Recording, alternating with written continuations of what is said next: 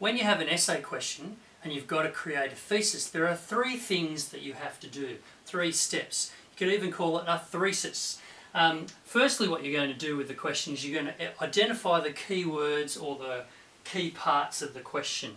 Generally, there's going to be 2, just depends on the nature of the question, but you want to be able to identify that. Once you've identified those key words, the second thing you want to do is define them, so you're really clear about what they mean. So you've got to think about them and say, okay, well, in the sense of what we've been learning in that module, this is what I understand these words to mean. Okay, and you've got to come up with something clear in that regard. And then the third thing you're going to do is try and find a connection between these words. So I've got here, how do they fit together? Is there a relationship between those words? So there might be like a cause and effect, so one thing might lead to the other. It's good to try and find that, and quite often in questions that they are written in that sense that one part of the question is going to lead to the second part. So the 3 steps are to identify, to define, and then find that relationship. Once you've done that, then you can start looking at how to build that response. So we've got a practice question here. How does Shakespeare construct his play to portray challenging ideas about courage? So I think the key words for me would be this idea of constructing the play to portray, and I'm thinking that he's portraying the challenging ideas, and obviously the third thing I think is important, the third word is courage. So we want to look at those and say, okay, is there a relationship between these words? Construct, portray, courage. So we've identified the words, now we want to define them. So when we're talking about construct, I think that he's really talking about is using drama and the dramatic devices of drama as the vehicle for him to present these challenging ideas. Okay, so we've got construct now. We're looking at this idea of portraying challenging ideas. Well, he's representing ideas, perhaps in using dramatic devices to represent these challenging ideas. So he's using a fictional story as a means of enabling truths to be revealed. And then we've got this word courage, and I'm thinking, well, bravery, determination, these are personal qualities. Okay, so we've defined what we think those words are, and really so what we're saying is that it's the dramatic devices that Shakespeare uses in a fictional realm creates truth about personal qualities. So obviously that's speaking to the audience, whether it be the contemporary audience or the modern audience. So my thesis coming out of these ideas is this: the skillful use of dramatic form enables Shakespeare to challenge traditional notions of courage, which is relevant to contemporary and modern audiences alike. So really, I've got this idea as it's the skillful use, so I'm sort of qualifying how well he does it, and what he's doing is he's challenging these traditional notions of courage. And so obviously that's going to allow me to say, well, what is courageous about the ideas that are explored in the play is that maybe the protagonist doesn't go down the normal path of the traditional way of doing things. He's bringing a new idea, you know, and that's what's really courageous. Right, breaking away from tradition and trying something new is courageous. And I'm aware, as I said before, of this notion of it being relevant to a contemporary audience, but also to a modern audience as well. And so that's going to encompass everything that I'm going to be arguing within my essay. So every point that I make in my paragraph is going to be directed at saying that the way in which Shakespeare challenges those traditional notions of courage, he shapes it through drama to create a meaningful message for the audience of the day. Here's a question from the 2019 HSC from Paper 1, the Human Experience question. And the question is this: to what extent does the exploration of the human experience in your text invite you to reconsider your understanding of courage? So we're going to use our 3 steps of identify, define and find. So the first thing we want to do is we want to identify the key words of the question. So to what extent is the exploration of the human experience in your text, so that's saying, you know, you're reading the text, you're exploring the notion of human experience, so that's all general. But we've got this word invite you to reconsider your understanding of courage. So I think the three words we've got here are invite, reconsider, and courage. So when we look at those, now what we want to do is we want to define those words. So what we can do is we can look and say, well, you know, what are some synonyms for these words? So we could say challenge, summons. What else have I got there? I've got persuade, ask, that type of thing. And then we can think for reconsider, we're going to say rethink, reassess, maybe revise. And then for courage, we're looking at words like bravery, grit, it's an interesting word, and maybe perseverance. So we're starting to say, well, how does the study of your novel or film or drama, how does it challenge you to rethink your understanding about what bravery is? Okay, and so this starts to get us thinking about the notion of the question. So what we could do is we could then say, well, let's rewrite the question in my own words. So so we could say something like, how does we'll put novel, how does the novel challenge readers to rethink, or will we put reassess? Let's put reassess. Reassess their ideas about,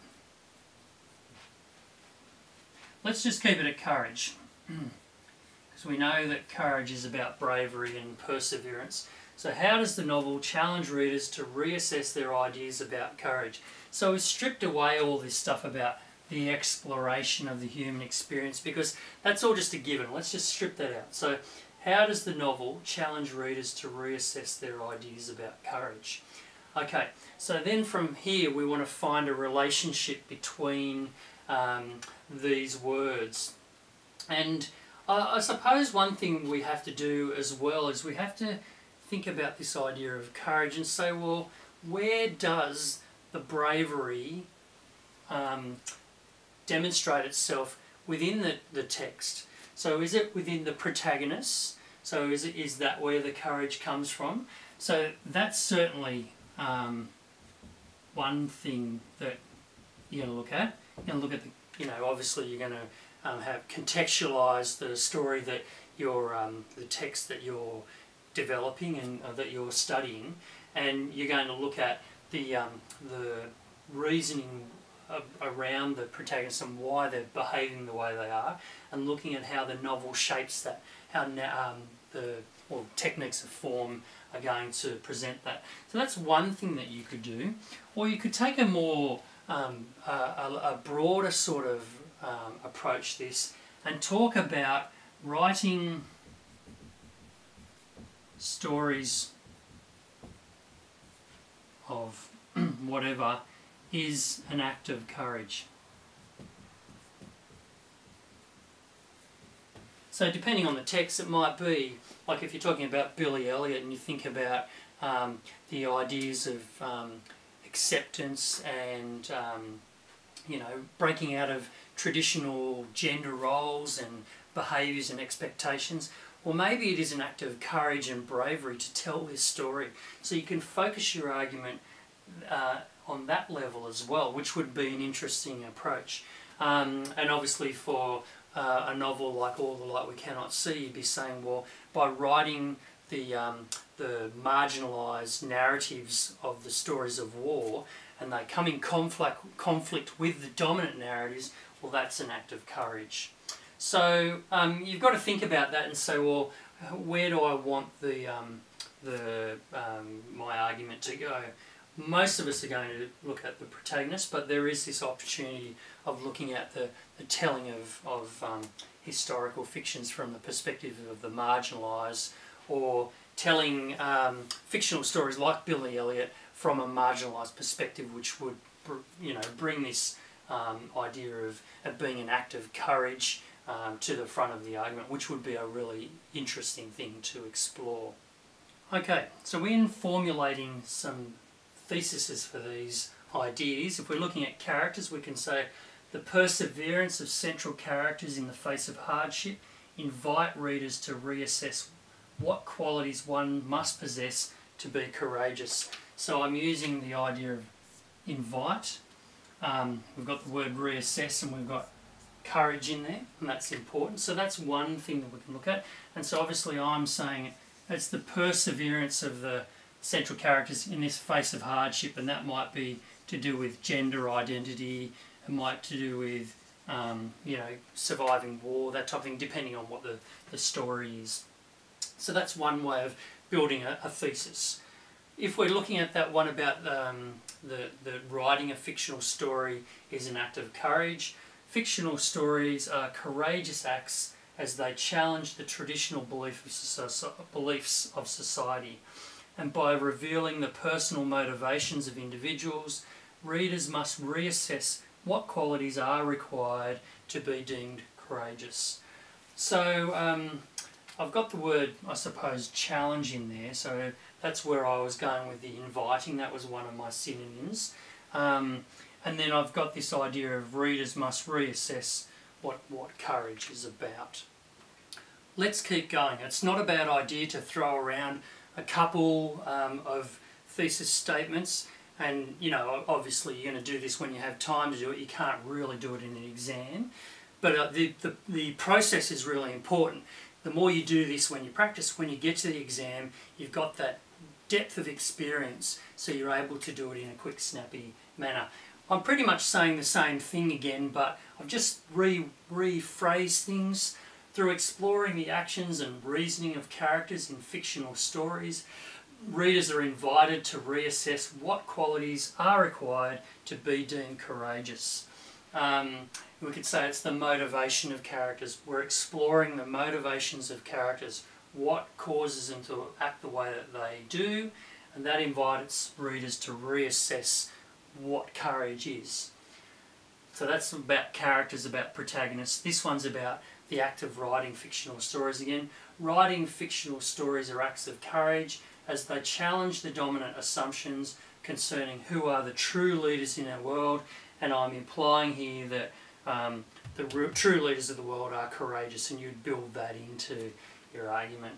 So we're identifying the keywords, we're defining what they are, and then we're trying to find that relationship so we can build that thesis. When we look at this last one, this is a good point to make. A thesis is different to your introduction. Obviously, if we take this thesis statement here, we're going to use that as the basis of our introduction. So we will set up the beginning of our introduction talking about writing fictional stories being an act of courage, and that we're talking about leaders in our world. And then what we're going to do is introduce our text in a paragraph and talk about that it's the way in which the novel reveals, through the textual form, the way the novel reveals how these characters are courageous, and how that using that wartime setting, or in Billy Elliot, the 1980s Britain setting, enables audiences to question their own understandings of what courage is and apply it to their world. So yes, once we've got that thesis, then we have to move into writing that introduction. And in your introduction, particularly in the advanced course, you're going to be writing about a page for your introduction where you're really setting up your case. So you've got your thesis statement, this is what I'm going to argue, and then you've got to lay the foundations. You've got that idea, you're going to contextualise the text that you're talking about, and you're going to just outline the ideas of what your essay is going to be about.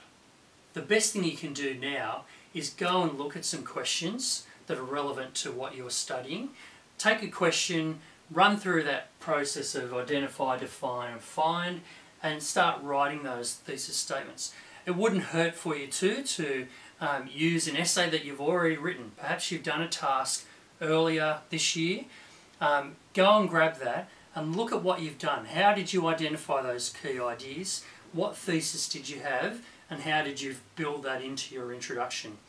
You could go through and look at your essay that you've written and go and find where you've signposted the keywords of the question. Find where you are actually addressing the question. Have you done that? You've addressed at the start of the essay and the end, and there's not much in the middle. And look at ways of building that. It's always good to start with something that you've already written. If you've got something in front of you, it's easy to go and modify, and you might think, well, I don't have to study that anymore, but the process is the important thing. Getting that process right is going to set you up really well in the future, and it's what a lot of students don't do, and I'll guarantee you that the good students are doing that. They're planning, they're writing, they're submitting their work, and they're getting their marks and a comment back, and then they're applying that. They're actually looking at what they've done and then going and fixing it up. And all that is building that wealth of experience, and that's what leads to quality responses in English. So good luck.